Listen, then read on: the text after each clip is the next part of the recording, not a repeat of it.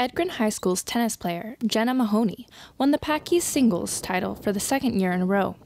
Misawa comes with its challenges. The kids take 12-hour bus rides to play 2 matches, bus back and go back to school, but we've had a great turnout this year. We had 20 kids come out, which is huge, and they really just gave their all despite the wind and the rain and now snow.